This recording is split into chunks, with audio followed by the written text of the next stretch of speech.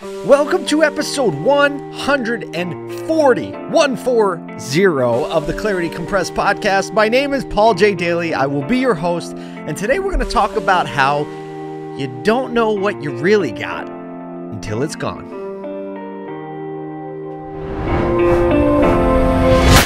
We're making our way through the fog of life, and clarity is understanding where we are on the map. You are here.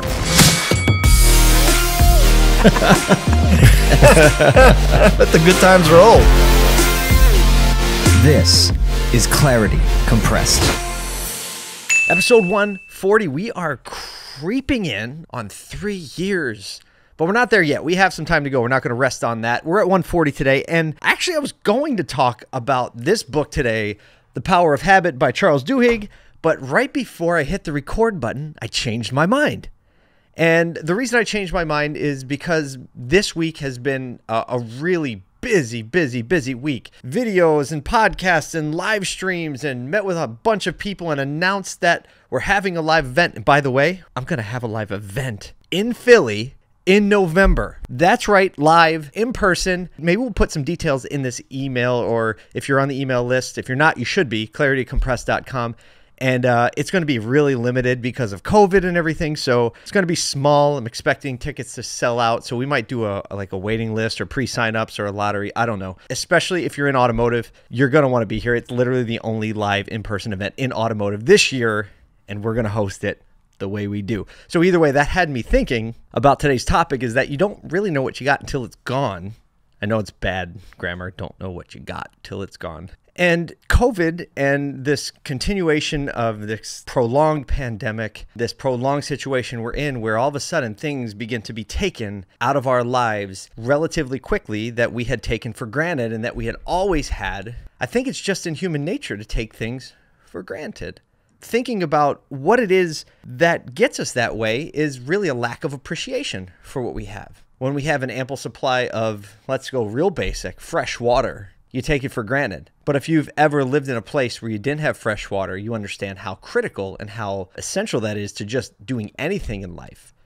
We had an issue at our house. So my house is in the country, so we have a well. And I didn't realize this when we first moved out there because I always had city water. But one day the power went out, and that's fine if the power goes out, right? You can make it. Everyone's had the power go out, and you can kind of rough it for a little bit, and you don't have your lights, and light some candles, and you don't have your TV and all that. So, but you can make it. However, if you have a well, the water gets from the well to your house via a pump that's powered by electricity. That's a different game when you can't flush a toilet. Can I get an amen? And so a really basic level, but a really essential level, I realized that I took water for granted. And now you start to play that out through a pandemic situation. We realize, hey, we took the availability of toilet paper for granted. Then we took the availability of meat in the grocery store for granted. And very quickly, you start realizing all the things you took for granted. And this didn't just start at the pandemic. This is really just indicative of the human condition. How often, even in like a relationship, do you realize you take something for granted? How many times have we abandoned a relationship for another relationship throughout the course of our lives and realize, oh, you know what? Maybe that other relationship wasn't so bad. Maybe I just took all those good things for granted. I mean, it starts really early. And then, maybe you've had the experience where you, even as a kid, your parents, you might have taken their love or their provision for you for granted until you got out of the house and you realize like, oh, they actually did all that stuff that I just never thought about because I took it for granted. You go through life and you realize this, and I've seen relationships break up. People leave one person for another person and they realize, oh, actually, I had it better the other way around. I just took it for granted. And here we are in COVID, coming through COVID. Hopefully, we'll see how long it takes. And you realize how many things we took for granted about the ways we got to do business and the ways we got to go to school and the ways we got to interact with one another and go to the store and eat at restaurants and not wear a mask. We took all that for granted. But isn't it that way? You never take the fact, like right now, like no one's thinking, boy, my foot feels really great right now, or my elbow feels really great right now. But if you had an injury, if you had a splinter, if you worked out really hard and you're really sore, you're like, oh, maybe I took feeling good for granted.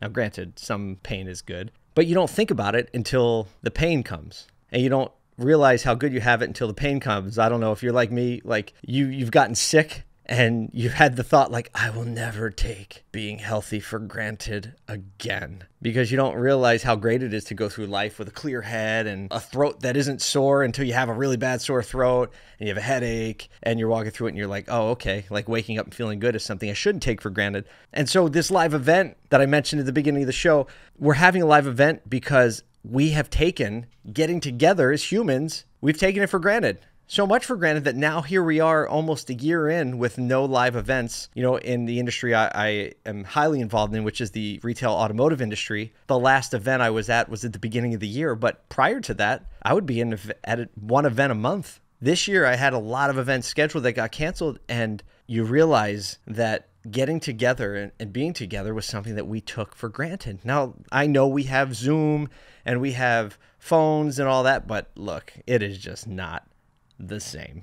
It's not the same. I guess some introverts might like it better this way. I hate it. I mean, I do get to talk to a lot more people these days, and I get to be in a lot of meetings that may not have happened because I thought I had to be there, but Zoom is sufficient.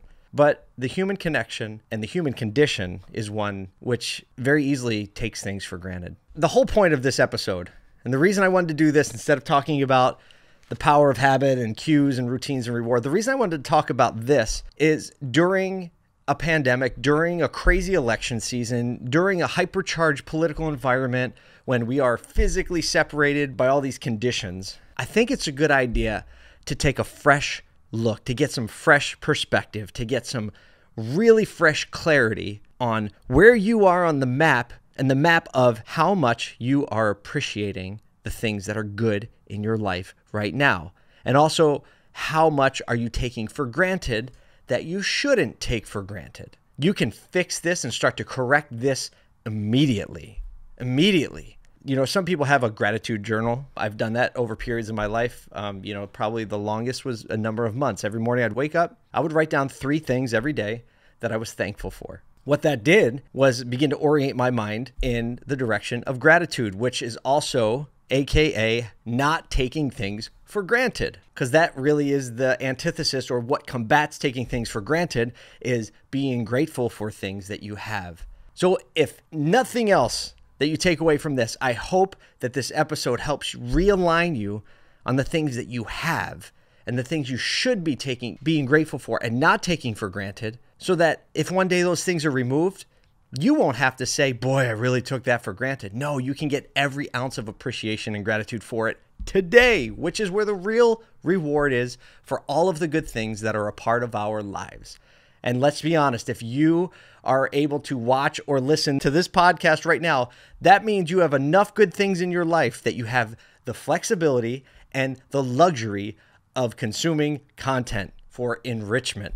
So I don't know if I got too deep on that. I hope it makes sense. I hope everyone that's watching or listening to this will write down 3 things that you're grateful for, 3 things that you could take for granted, but you're not going to, because you are now acknowledging that you're grateful for them. May you walk this next week not taking anything for granted, especially the things that are most important. I can't wait to talk with you next week. I hope I get to connect with you through this week. As usual, I don't take for granted that anyone would watch or listen any bit of content that I produce. So thank you. I'm grateful for you, and I will see you next week. You just got a love song.